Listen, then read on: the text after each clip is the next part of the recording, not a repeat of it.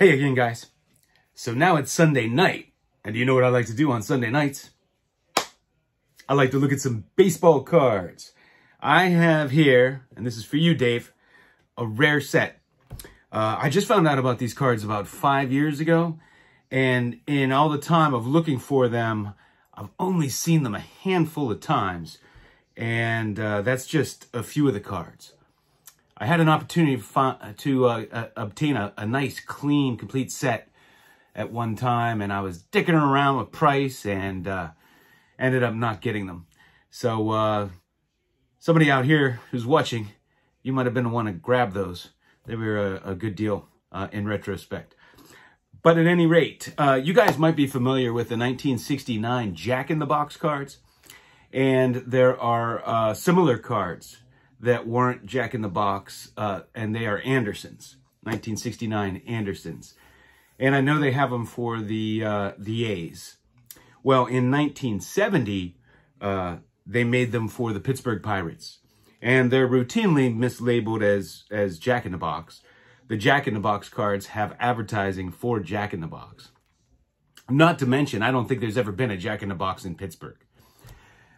So they're 1970 Andersons. And I have here a near complete set. I need the Willie Stargell and the Doc Ellis. There is no Clemente in this set, unfortunately. But anyway, here we go. They're blank backs. Here's the Manny Sanguillen. Here's the Al Oliver.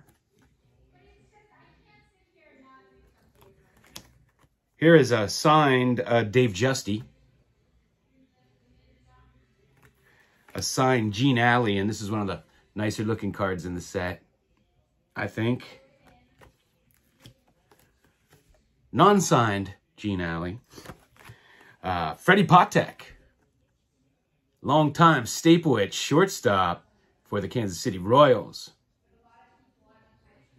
Now, what didn't, man, I need to look this up. Didn't he had very few home runs, but didn't he have like 2 in one game or 3 in one game or something? I think almost every home run he hit was in the same game. Small little smooth fielding shortstop. Not that anybody cares about defense anymore, apparently. Bob Robertson. We have Jose Pagan. And Dave May. These sideways cards look pretty cool in this set. So earlier today, I did a little rant on Sports Collectors Digest and how it's really gotten away from what it's always been. And I got a lot of feedback. I want to thank you for your feedback. Seems like a lot of people have noticed the same thing that I've noticed, that it has just turned into a bunch of advertising for auctions and essentially just reporting on auction prices. And it's such a shame, you know, after seeing some comments and thinking further, you know, it's just lazy.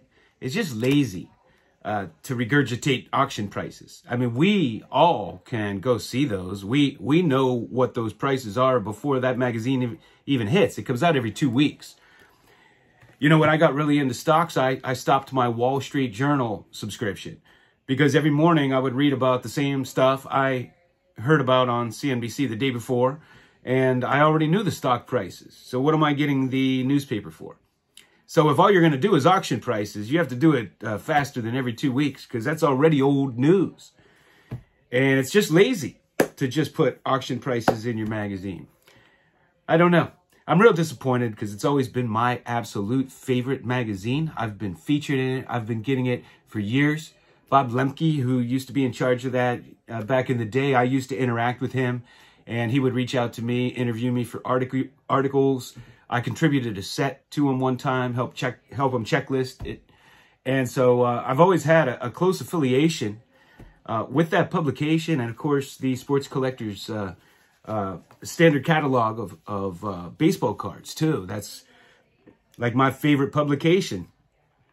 So it's kind of sad to see what it became, but it's just like as soon as the new editor came, it was overnight. It was just overnight. The whole vibe changed. And there's really nothing to read in it anymore. But this whole industry changes. Now, change is inevitable. You know, if you're around my age, you probably find yourself not really understanding much of anything anymore. You know, I don't really understand that, like, the sitcoms are just junk to me. There's a laugh track after every sentence. I find myself gravitating back to the old shows and, you know, longing for the old days when things seem to make a little bit more sense. And so I guess this is just one more thing I'm going to lose out on, or I'm going to outgrow. And it's kind of sad, you know, it depresses me, all the things I have outgrown. I have subscribed to GQ magazine since I was in the 10th grade back in 1984, all these years. And now, I mean, that's no longer a magazine for straight men. It's all guys with purses and makeups and female clothing and skirts. And so another long-time subscription that I have loved all my life, and I just no longer can relate to it. It's not for me. And the more and more of everything that is happening just seems like it's not for me anymore. And it's sad. I don't know if my parents' generation has gone through this as drastically as us, but it's like you wake up one day and everything has changed. And so Sports Collectors Digest is just, I guess, the next thing to change. But I do love collecting. And I know, you know, my subscribers, all of you, seem to love collecting. And it's not about the money. And it's not about seeing, you know, what the next price of the LeBron rookie is. Is it going to go for higher, or the Mike Trout? Well, I just saw you know, Joe Burrow lost the Super Bowl and his rookie card just went for like $62,000. It's just a new world. And times change. I guess the only choice we really have is to accept them. But, you know, my father, he only listened to his old music from when he was growing up. And I always say, when I get older, I'm gonna listen to modern music. I'm gonna blend in. I'm gonna, you know, I want to be part of what the new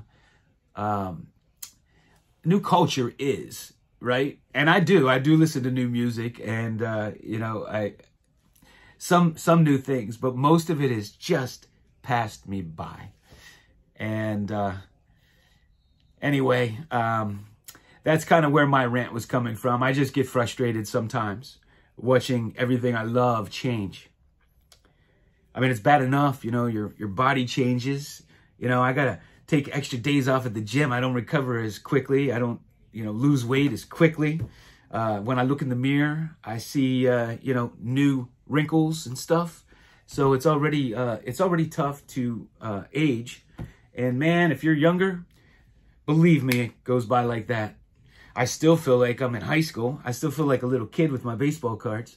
But then you look in the mirror, or you wake up in the morning with some stiff legs and you realize you're not. So that's kind of where I've been coming from. But it's all good. I got nothing but love for everyone, and nothing but love for this hobby. And cards, and all cards. And not just cards that sell for $30,000. Not just cards that sell for $400,000. Not just cards that sell for $6 million. Although I would love to have that T206 Wagner. But there's more to the hobby than just seeing what that sells for, and the 52 Topps mantle sells for, and the LeBron rookie sells for, and the Mike Trout sells for. I'm kind of convinced it's a bunch of rich people just flipping these things to make headlines so that it sells for more the next time. I don't know. A bunch of friends get together, sell them to each other. It is so hard to believe that there's this many people paying this much money for cards, and they're all collectors. I mean, that's just not the way it is, right? You're drawn to these things because you think you can make money. If you look at any of the FANG stocks over the last 3 months, 4 months, you know, many of them are down 50%. And you don't hear people talking about them much anymore. And apparently people aren't buying them like they were before, right? You could buy those things. You could be a total moron. And all you have to do is make that decision. And that's how the card hobby's been. But as we see with those stocks coming down 50%, I mean, go take a look at some of these NASDAQ stocks. Just pummeled. Most of them. Just pummeled. And that's maybe what we need in the hobby to get back to normalcy. You know, I'm all in favor of the hobby going up. I'm all in favor of card prices going up. You know, but it's healthy to go up a little at a time. It's not healthy to go like this and like this and like this and like this. And it's not fun. It's certainly not fun if you're a collector. It's certainly not fun if you're racking up your credit card to buy these things, knowing that you could flip them and then one day you can't flip them. You know, I remember during the housing boom, nobody could go wrong. Everybody's flipping homes, going higher, higher. And boom, the bottom fell out. They all went bankrupt and they got caught at the top. It's like the bank robber that robs 4 banks and gets away with it. But that 5th one, he goes to prison for the rest of his life, you know. Eventually, you get caught when you're greedy and not paying attention and not careful. And that's throughout history. Throughout history. The Roaring 20s didn't end too well. The dot-com boom didn't end too well. The housing boom didn't end too well. We're probably in another one now. So, you know, just be careful out there.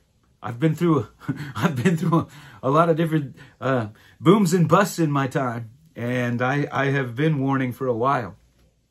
So, anyway, I'm a little extra talkative. That's what's on my mind.